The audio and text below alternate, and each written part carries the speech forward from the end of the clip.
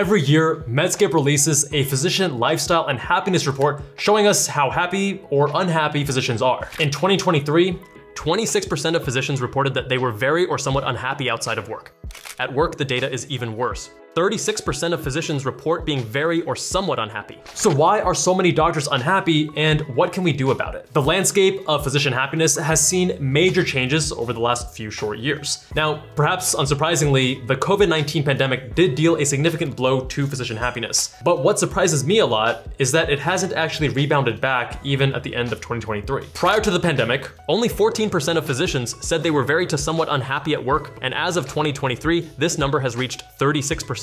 Similar things have happened outside of work. So prior to the pandemic, we were at 8% reporting being somewhat to very unhappy outside of work. And now it's 26% in 2023. So let's dig into the top reasons why doctors are unhappy and how physicians can live happier, more fulfilling lives. The first reason doctors are unhappy is a growing lack of purpose and meaning in their work and their personal lives. Now, this is occurring more often for two main reasons. The first is that many physicians spend as much as 2/3 of their days charting to meet hospital and insurance company requirements. And unsurprisingly, Medscape reports that the number one reason why physicians said that they were burnt out was, quote, too many bureaucratic tasks. That includes things like charting. The number two reason for physician burnout was too many hours at work. Now, while saving lives and making major breakthroughs in patient care or research is the dream, the day-to-day reality of being a doctor is usually a lot less sexy. The massive workload, much of which is paperwork, coupled with the long hours, can cause even the most resilient of physicians to possibly lose sight of why they chose this path in the first place. With so many hours spent on the job, there's only so much time left over to focus on personal hobbies, interests, practice mindfulness, exercise, build quality relationships. And actually, speaking of relationships, that brings me to point number two. Having no or very few strong relationships contributes to physician happiness, or rather, lack thereof. Good social relationships are the most consistent predictor of a happy life. Research continues to suggest over and over again that social connections are the cornerstone of happiness. In addition to contributing to happiness, strong relationships are linked with improved health and longevity. This super famous, decades-long Harvard study found that positive relationships were the top contributing factor to living a happy, healthy, and long life. Remember, Medscape reports that the number two reason for physician burnout is too many hours at work. Physicians, and especially those in very lifestyle challenging and demanding specialties, are notorious for neglecting not only themselves, but also their social relationships outside of work. Medscape lists some of the happiest specialties as rheumatology, ENT, and endocrinology, all of which are known for their relatively better quality of life. These are some of the specialties that have more flexibility and offer physicians more time to spend doing what they love with the people they love. But note that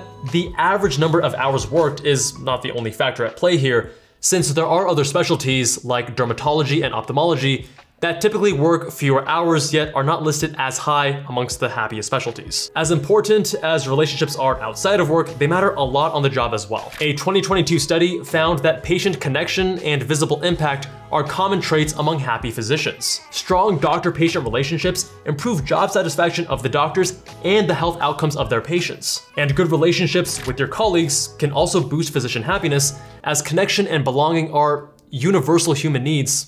Doctors are humans too. Making time to connect with colleagues, patients, friends, and family leads to a strong sense of community, connection, and belonging, all of which are essential to a happy and fulfilling life and career. Another contributing factor to physician happiness is finances, debt. One of the most popular and conflicting statements is that money can't buy happiness. But as it turns out, money is a factor that contributes to happiness across the world and for medical professionals. Wealthier countries, in general, with higher GDP per capita, are happier countries, and the same tends to go for individuals. Back in 2010, researchers at Princeton published an article about happiness and income, and a lot of us oversimplified the article to say that, hey, happiness plateaus at $75,000 a year. Not totally true, because it just decreases in slope. It continues to rise, but at a lower rate beyond $75,000 a year. And since then, there has been another study suggesting that happiness begins to plateau around $10 million in net worth. Now, while the slope correlating money to happiness decreases after $75,000, it doesn't flatten, meaning there still is a positive correlation between money and happiness. Now, making $200,000 a year makes you happier than making $100,000 a year, but not to the same extent as doubling your $40,000 per year income. Still, to this day, 75K is the number that tends to be thrown around, but we're not really accounting for the years of inflation since that article was written. Now, you might be thinking that, hey, physicians, they're making multiple six figures a year in income, so that can't be the problem. It's a little bit more nuanced than that. It comes down to consistently decreasing salaries, lingering debt, and poor spending habits. Now, let's break those down. The first is that inflation continues to negatively impact physician salaries, which consistently have not kept up with inflation. Physician compensation did rise by 14% between 2017 to 2022 to around $391,000 from $343,000. But accounting for inflation, the real average compensation in 2022 was less than $325,000, nearly a 20K decrease in purchasing power. Number two, doctors on average leave medical school with over $250,000 in debt. And that's a number that continues to rise even though salaries decline. And sometimes this can take many years to pay off, especially for those who have poor spending habits. That brings us to number three, which is lastly a lack of financial education, which leads these doctors to have those poor spending habits, which makes it difficult for them to get rid of that debt. There are way too many residents and young doctors that begin spending like they're making the big bucks when they should be focused on lowering their debt as soon as possible. They spend to their limits since they've lived for so many years sacrificing as a broke student and a mostly broke resident, and then they buy their toys and start living a fancy lifestyle rather than focusing on paying down the debt and making smart investments. It's easy to judge them, but it's really hard when all your friends around you who didn't go to med school, they're living it up, and you've worked so hard and you feel like you deserve those nice things. All right, next, let's talk about the health of physicians. You'd think that a career dedicated to understanding how the body works and what it needs for optimal health would mean that physicians are impeccable at taking care of their own health. Sadly, usually not the case. According to the 2023 Medscape Happiness Report, 43% of physicians admitted they only sometimes look after their own health and wellness, and 17% admitted they rarely or never look after their own health.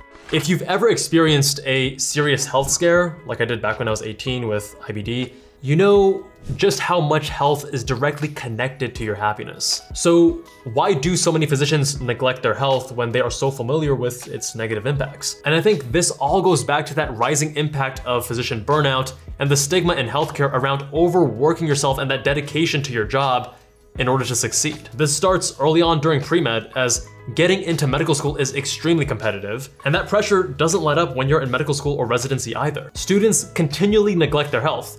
They can kind of get away with it because they're young and resilient, but they take their bad habits with them through their careers with their lack of sleep, nutrition, and physical activity. Now, it's easy to judge these physicians, shake your finger at them, say, hey, you guys should be doing better. But remember, that 2022 Medscape report found that 47% of doctors were suffering from burnout, up from 42% from the previous year, and the main contributing factor to physician burnout is too many hours at work. So then, it's not surprising that doctors struggle to prioritize the time for their own mental and physical health. Med students, residents, and even attending physicians are notorious for neglecting their sleep. And surprise, surprise, research demonstrates that sleep deprivation is associated with lower levels of happiness. Getting adequate quality sleep leads to an overall healthier and better life, and it's been a game changer for me because I was one of those med students and residents that was super sleep deprived. And even in high school and college, it's like something that we took pride in, right? And by changing my relationship to sleep and optimizing it, go check out my video with experimenting with Dr. Huberman's recommendations, life is totally transformed. And lastly, the lack of physical activity contributes to that physician unhappiness. 10% of doctors reported that they never exercise, and 20% said that they only manage to exercise once per week. Physicians know the impact that physical activity has on health, yet a third are neglecting exercise, and another 36% only exercise 2 to 3 times per week. Exercise is a direct determinant of happiness, and it's been linked to decreased levels of depression and anxiety. Now, this is wild, just the order of magnitude here, because we're so focused on other factors that are important for health, but exercise is underappreciated. It's so tightly connected to physical health that going from low fitness to below average results in a 50% reduction in mortality over a decade. And going from low to above average fitness is a 60 to 70% reduction in mortality. The WHO recommends 2.5 to 5 hours of moderate intensity aerobic exercise or 1.25 hours of high intensity physical activity per week. I'd call that the bare minimum, and if you're really focused on optimizing your health, you're gonna have to put in more hours than that. And look, I know it can feel impossible when you're super swamped. Finding time for exercise is all about time management, priorities, killing 2 birds with 1 stone. And if you think you're too busy to exercise, we made a video about just that on the Medical Insiders channel, because I promise you it is possible, even when you're sleeping only a few hours a day and you can't imagine doing anything. I actually feel that the best way to incorporate exercise when you're super busy is to incorporate it into your commute. And that brings us to today's sponsor, Vanpowers and their UrbanGlide e-bike. Going back to residency, where I'd been busier than I had ever been in my life with surgical residency, plus the 2 businesses I was running, plus a relationship and yada, yada, I was still able to exercise most days per week because I would bike to and from the hospital. Now, I did pay a premium to live closer to the hospital, an extra like $200 a month, but it was worth it for my health. So rather than getting in a car and driving, as most of us do, or even getting on a bus, public transit, getting on a bike meant that I could exercise. And the thing I love about the Vanpowers e-bike is that on most days when I want to work out, I can have the assistance at a lower level. They have all the way from 1 to 5. And at 1, you're putting in a lot more power yourself to propel you. At 5, the battery and the electric motor is working its magic and really boosting you along. So on most days when I want that workout, I can have a 1 and go to and from the hospital and get a better workout. And then those other days when I'm really just, maybe I have knee pain or I'm just like not feeling it, then I can just use the throttle and accelerate without pedaling at all, or I can have a higher assistance setting, such as 5 or 4, depending on where I wanna be. The bike comes packaged very nicely and actually partially assembled, so the assembly for me took less than 30 minutes. You have this step-through design to the frame, which makes it very easy to get on and off of your bike. Now, the way I'm using it right now is a little bit different because I no longer commute to and from work. I work from home, and if you guys follow me on Instagram, you'll know that I'm a cyclist. I cycle a lot to get a workout in, and I want it to suck, and I ride a road bike. There's no electric motor or anything, because it's not about commuting to and from work quickly or conveniently. It's just about, you know, the cardiorespiratory health benefits and trying to increase my VO2 max because of the research and the benefits for longevity that we already discussed. But if I want to go cycling with a family member or a friend or my girlfriend, and they may not be as hardcore about cycling, but I still want to get a workout in, then we can put them on the Vanpowers UrbanGlide e-bike, and they can smoke me because this thing has 70 miles of range and goes up to 20 miles an hour. It has a 690 watt-hour battery and a 500 watt hub motor, and that's enough to have a good time. It has a suspension that makes it very comfortable to ride, and you can actually lock it out. So you can have a nice softer suspension if you want with 80 millimeters of travel, or you can lock it and make the front end very rigid. A Cadillac of bicycles, because it's obviously very heavy. It's like 60 to 70 pounds with the battery and the motor and all that stuff. So, you know, it has a heft to it, but then the seat also has 30 millimeters of travel with a built-in suspension. All right, few things I really like about the bike.